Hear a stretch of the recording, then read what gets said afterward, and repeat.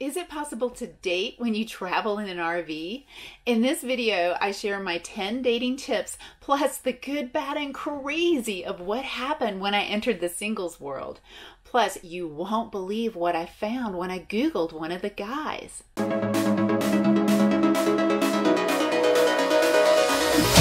If you're Googleable and some skeleton comes up, conversation is a two-way street.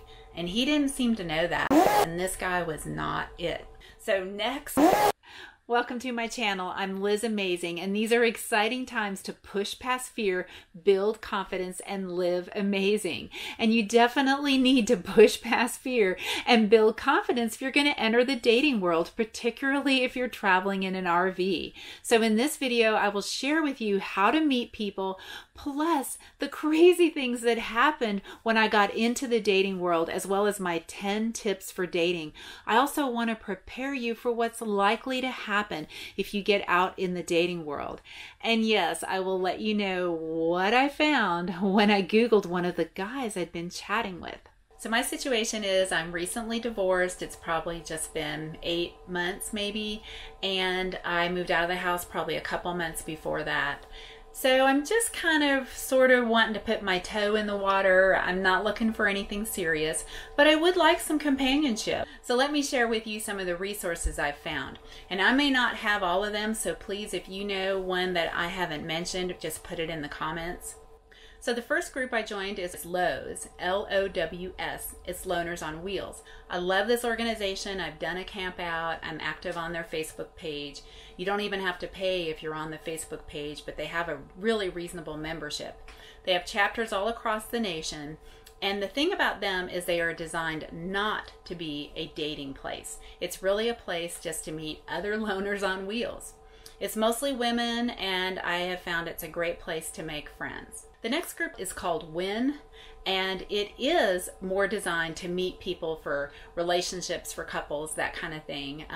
So it's a singles group, but there's definitely a lot of dating going on. I haven't done anything with them, but the way they work is they have a caravan that may last a month or two or more, and you can just pick up wherever. You can just look at their agenda and join them for however long you want, for a couple nights, a couple weeks, or whatever. So that sounds really intriguing. And then there's Facebook. If you put in RVing single or RVing dating or dating in an RV, you'll find lots of Facebook groups. So it's a great place to meet people. You could put your picture on there and introduce yourself to the group, and you'll get lots of comments. And then another resource is Plenty of Fish. Even if you're traveling, you can just change the city and meet lots of people, lots of people. So I'm going to share my Plenty of Fish experience too. So let me give you the scoop on these three guys. And now it's not my intent to trash anyone. It's my intent to be just totally transparent so that you know what's out there, you know what happens, and maybe someone will see this and learn as to what not to do, right? But I mean, you know, everybody is in a different stage in the dating, and lots of people are just learning. So I am giving these three guys the benefit of the doubt, but I also think that there is some learning that can be done here. So the first guy, I'm going to call him Aaron. I mean, that's not his real name. I met him on Facebook on one of the RV single pages. And he started asking me questions about my dog and my photography, and obviously he'd been on my personal Facebook page and seen my pictures and was commenting. So I thought that was great. I friended him and we started talking on Messenger. And here's where things kind of went downhill a little bit, is that he started just bombarding me with these really long messages. I mean, words and words, and so much detail about where he traveled, where he'd been. There was lots of details about there's a special park here and you can get here and do this, and it was overwhelming. You know, I wasn't living on Facebook. I wouldn't answer for a few hours, and he, are you still there? Are you still there? And I'm like, hey, you know, I'm doing stuff. So I decided to tell him, look, I'm okay with this communication on Facebook, but let's just go back and forth. Let's just ask each other one question, answer it, and go back and forth. So he started doing that, and that was fun. So I thought, good, I'm empowered. I asked for what I wanted, so good. we talked about talking on the phone. He seems like an okay guy. He'd been single for 5 years. This is not new to him being single. He said, well, I can talk to you between 5 and 5:30. I'm giving a tennis lesson at 5:30 and I'll be driving down there. I'm going down these like mountain roads or something.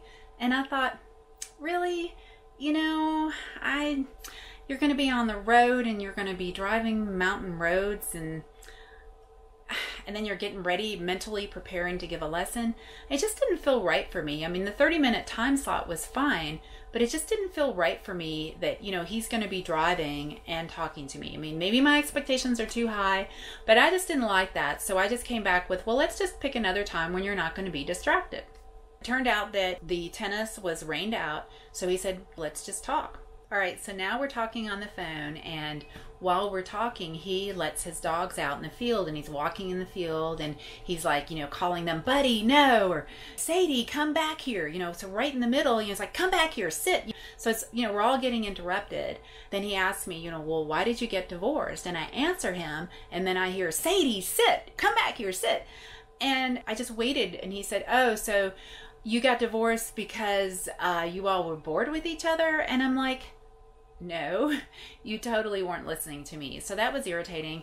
And again, I asked for what I wanted, and I said, hey, why don't you put the dogs up so we can really talk? And he did, so that was great. So Aaron, by the way, talked a lot. I mean, he pretty much monopolized the conversation, probably spoke 75% of the time, if not 85%. And he was just talking about all the different careers he's had and all the travel he's had. And then he started talking about his ex-wife and how she was an alcoholic and she was abusive, and it was really a bad situation. And I said, oh, I'm so sorry about that. We were talking some more, and I said, have you done any personal work on that? I'm looking at my role in my marriage. You know, have you looked at your role in this? You know, what you did to attract this? And he said, well, I know how I attracted her. She was just so excited because I was the head of this company. And I said, no, I'm not talking about that. We know in a dysfunctional relationship, it's like a key that fits into a lock. That there's dysfunction on both sides of how you attract that. And he said, no, I disagree with that. And I said, no, it's really true. With an alcoholic, the person on the other side is codependent or they're an enabler, but there's definitely a role that two people play. And he said, I just disagree. And so we actually had to end the conversation. And I thought, you know, it's good that we had this conversation. It's good that I went there because I do like to go deep. And I want somebody who will take responsibility and who can look at themselves. And this guy was not it. So next. So the next guy I talked to, we'll call Bob. I met him also on a Facebook group. And we didn't talk very long on Messenger. We just messaged back and forth, but we happened to be close to each other geographically. So he said, we should meet for coffee. And I said, sure, you know, let's talk on the phone first. And, you know, I went over to his Facebook page and I saw right away that he was separated, and which was, you know, a little bit of a red flag. But then he still had lots of pictures of his wife, he and his wife hand in hand, you know, that kind of thing. Here's some advice. If you are thinking about dating and you're starting to talk to single people on Facebook, then take the photos of your spouse, your partner, whatever. Just get them off of Facebook, right? Anyway, so we're talking, and actually we weren't talking. He was talking 85, 95% of the time, at least 90% of the time. So here's another tip. Conversation is a two-way street. And he didn't seem to know that, and he just went on and on and on. And finally, I just stopped engaging. So he kind of stopped and he said, oh, do you have any kids? And I answered, and then he went back on about himself. And then he said, well, do you want to meet for coffee? And I said, well, you know, I'll have to check my schedule. And that was it. He had never looked at my Facebook page. So that's another tip. If you're talking to somebody, you actually want to go look at their Facebook page and kind of find out about them and then act like you're interested. So that was Bob. So then I joined Plenty of Fish, and it's a free online dating site that I've never been on before. And as I'm creating my profile, I'm going to upload my photo, and my email goes, bing, you have a message from Plenty of Fish. Bing, you have a message from Plenty of Fish. And it was all these people that were communicating with me. I hadn't even finished uploading my photo. And I ended up getting a message a minute, probably the first hour. And the problem is that Plenty of Fish, now I haven't figured out this part, and I don't think there's a way to do it, I had said I was interested in guys within, an 80-mile radius of where I am right now.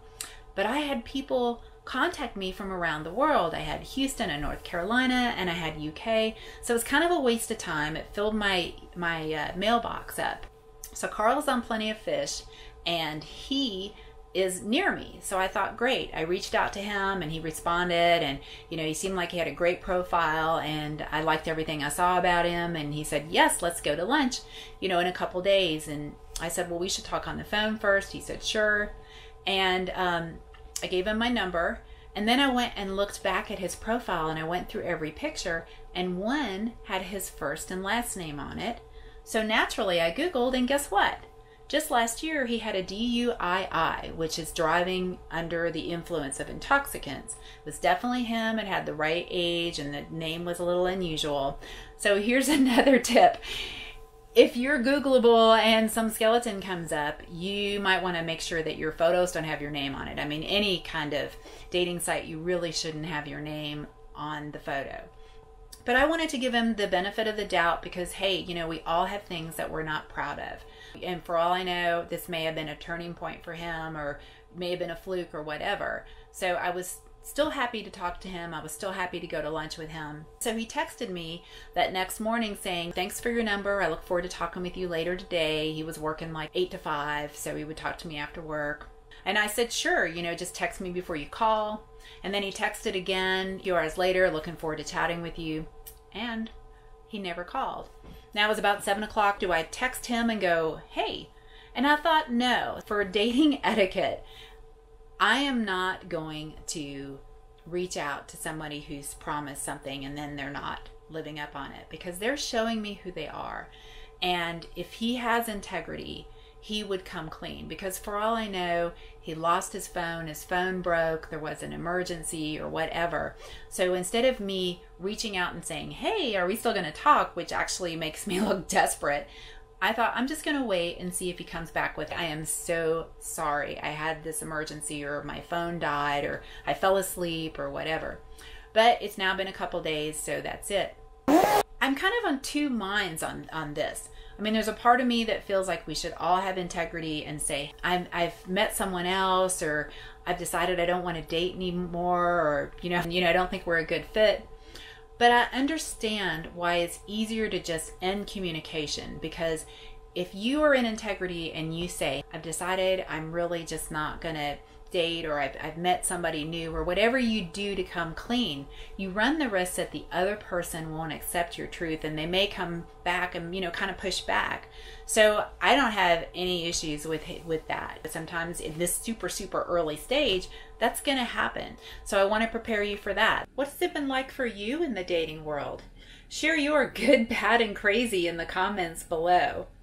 And if you liked this video, you'll love my next one. Can old people fly drones? I'll see you in the next video.